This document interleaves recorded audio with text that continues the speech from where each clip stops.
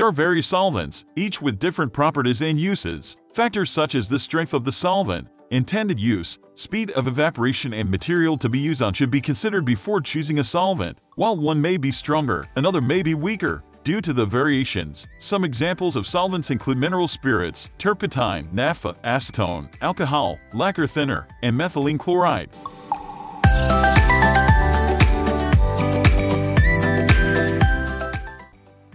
What is acetone? This is a volatile, colorless as well as a flammable liquid. It is the smallest and simplest ketone and is miscible with water. It is used as a solvent, consumed as acetone cyanohydrin as well as a precursor to methyl methacrylate. As a solvent, it dissolves synthetic fibers as well as plastics, while also acting as a thinner for polyester resin. It is also used in varnishes and paints as one of the volatile ingredients. In the pharmaceutical industry, it's used as a solvent and as a denaturant in denatured alcohol. It is also used in the beauty industry as a nail polish remover, superglue remover and skin adhesive remover on artificial hair.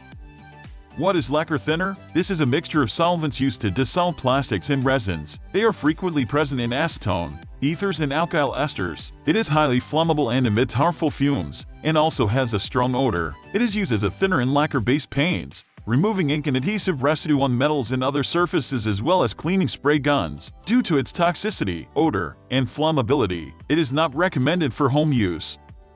Similarities between acetone and lacquer thinner. Both are used as solvents, both are flammable, both exhibit some level of toxicity.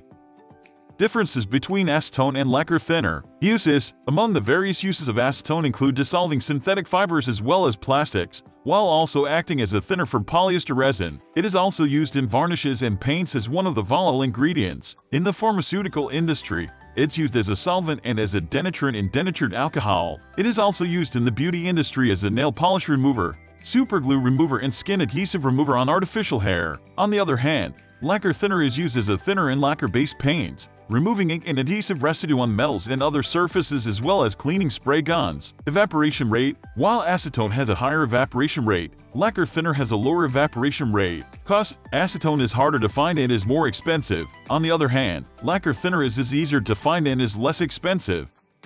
The importance of acetone and paint thinner cannot be overlooked. Care should, however, be taken when handling these items as they can be toxic.